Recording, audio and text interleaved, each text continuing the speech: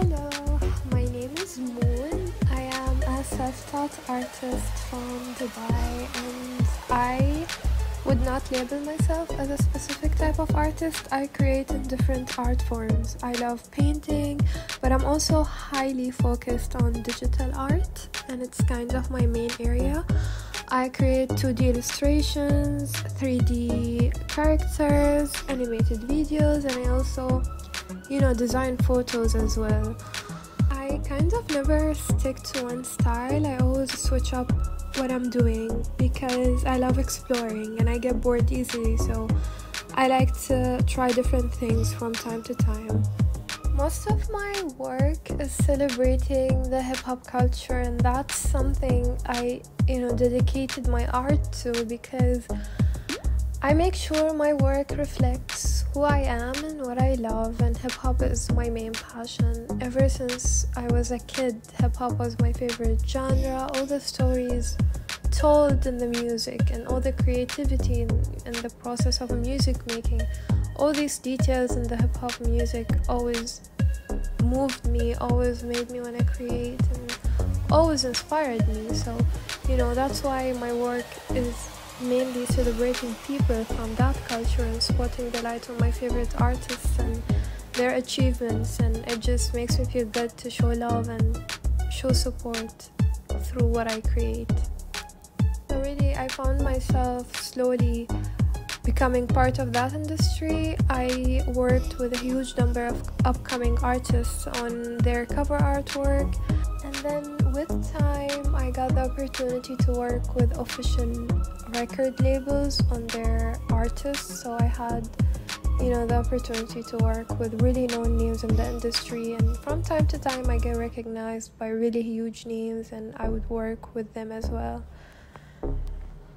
My art means a lot to me. It's really my happy place, and this is how I view it whenever I'm facing anything in my life. I just go to my iPad, play my favorite songs, and whatever inspires me, I create something to reflect that. And fun fact, I think almost every single drawing posted on my IG was inspired by a specific song. That's why the captions are usually lyrics to those songs that inspired me. So my art helps me a lot with self-expression as well. I'm personally a very expressive person. I always say how I feel. I'm very verbal about it, so it's really cool to have a different way to express how you feel without having to talk about it. It's just something people can look at and enjoy and know how you're feeling. I think it's really cool. The way I started was really random. Like, I never planned on having an IG page with a following. I never planned that I'm gonna draw a specific artist and I want to get recognized. That was never in my head. It all started randomly, and I think that's a cool story. So let's start from the beginning. Ever since I was a kid, drawing was my main passion.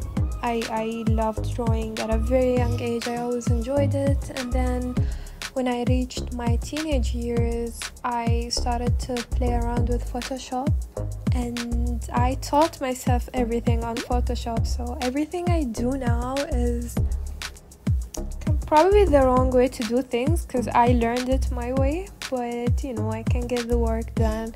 And I started to design images, put photos together, and then fast forward, when I got really good at Photoshop, I just randomly decided to trace a Chris Brown photo, and it was in my university years. I was really bored in class with my laptop, and I'm like, let me draw Chris Brown. And I don't even know how that thought came to my head. I just know that at that time Chris Brown was my favorite artist, and he used to appreciate art a lot. And mind you, I did not have an IG page back then, and I was not even studying anything that has to do with art. It was just something that I do in my free time for myself. So I randomly turned a Chris Brown photo into a digital artwork, and I remember just randomly showing one of my professors, and he was amazed. he's like, you need to do more of these, you need to make money out of this. And I never listened, of course. I'm like, nah, I don't really need to do that.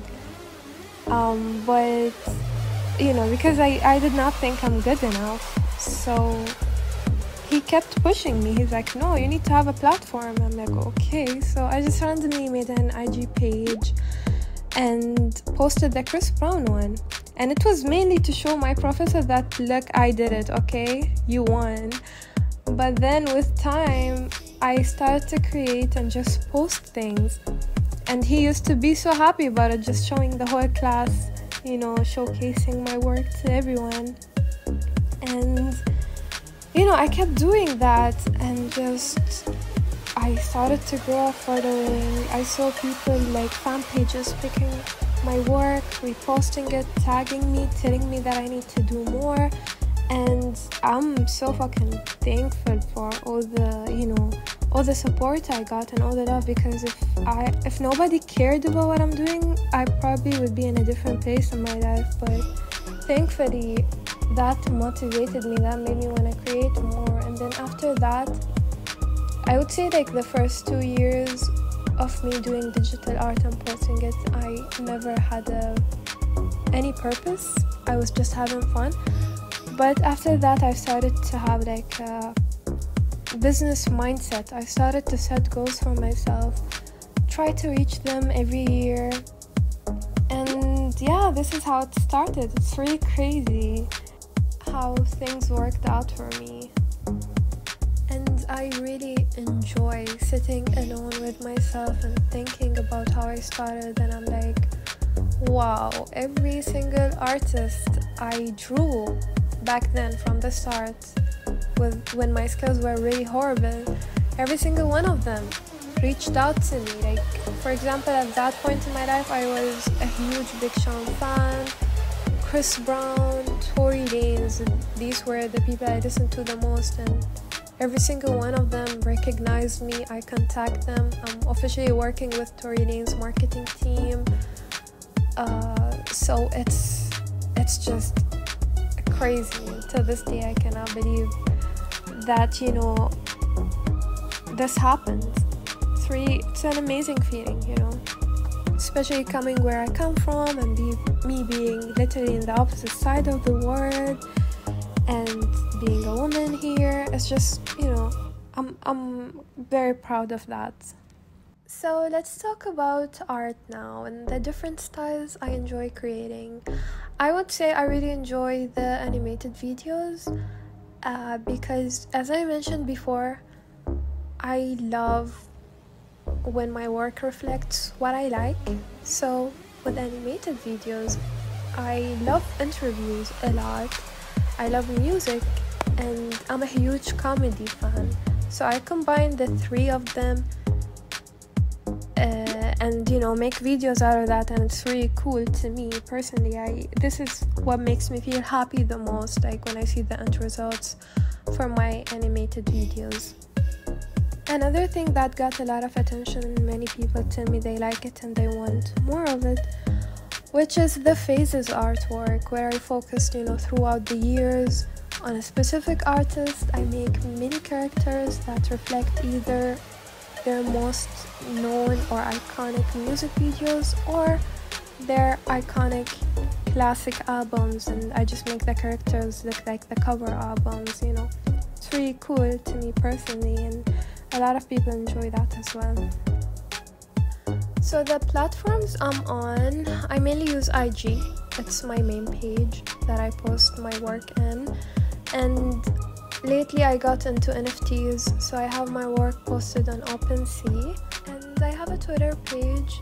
It's mainly for music discussions, and I'm working on my own website. I did not announce it yet, but it's in the works.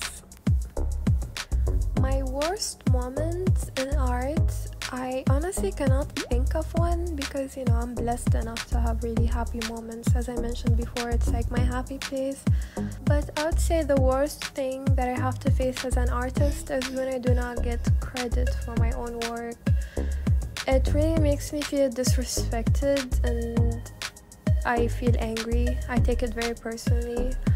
But other than that, I face more like positive things, and I would say the most exciting moment would be whenever I get recognized by someone I look up to and they ask me to work with them. It really makes me feel so good.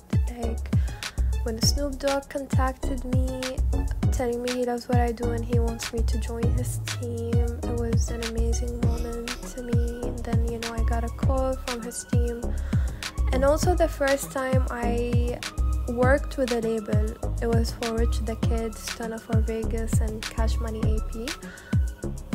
That was my first official cover artwork for like a known name in the industry.